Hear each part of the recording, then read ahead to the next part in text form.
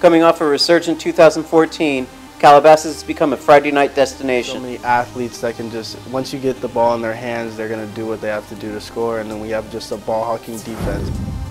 Quarterback Tristan Jebbia established himself as a sophomore and helped put Calabasas back on the map.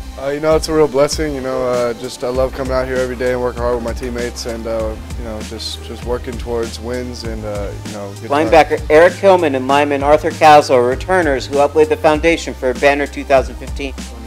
Yeah, this year it's going to be a whole new level. Last year was just getting used to things, getting used to the coaches. This year we're really going to step it up this year.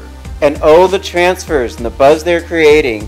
They're elevating Calabasas to an elite level, and they can't wait to get started. I'm to play with one of my best friends and like godbrother Keyshawn and Tristan Jebbia, all these guys since I was a kid. So just having a chance to play with them for the next 2 years is just a blessing.